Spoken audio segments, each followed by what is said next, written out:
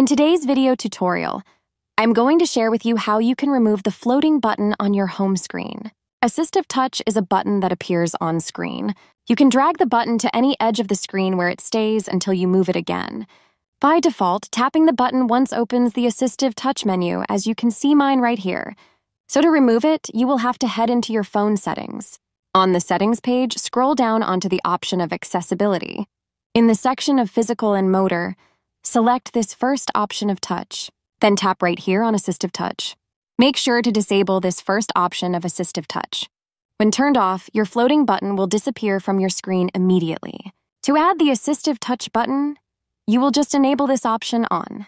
That's how easy it is to remove the floating button on your iPhone screen. If you find this tutorial helpful, don't hesitate to hit that like button, as it much helps for the channel growth. You can also check out on these upcoming informative tutorials like this one.